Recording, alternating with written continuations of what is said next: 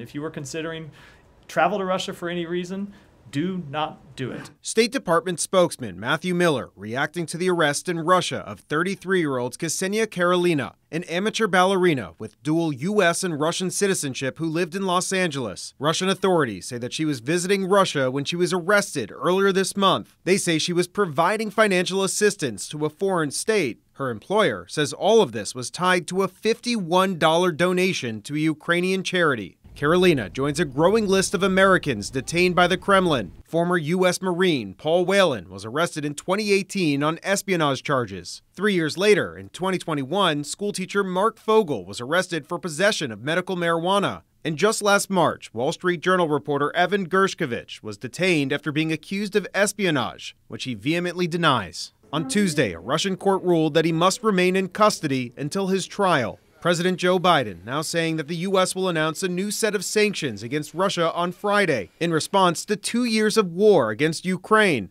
and for the death of Russian political dissident Alexei Navalny, who died last week while in custody at an Arctic penal colony. If you don't stand up to dictators, they don't stop. Sean Savitt, the deputy spokesman for the National Security Council, spoke to us on Tuesday about these sanctions. The goal is to continue to increase the costs on Russia for this brutal and vicious war that they are carrying out on Ukraine. The sanctions come as U.S. funding for Ukraine's war effort has dried up. The speaker needs to call a vote. On Tuesday, Biden posted this video on social media, urging House Republicans to pass a funding package that would send some $60 billion to Ukraine. The bill has already passed in the Senate. We stand strong with our allies. We have to remember who we are. We're the United States of America.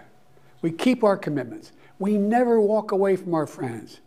And we sure as hell don't bow down to Vladimir Putin. And on the front lines in Ukraine, Russia is on the march, taking the eastern city of Avdiivka over the weekend. Ukraine's President Volodymyr Zelensky is now pleading with Congress to approve more aid so his country can put up a better fight against advancing Russian troops.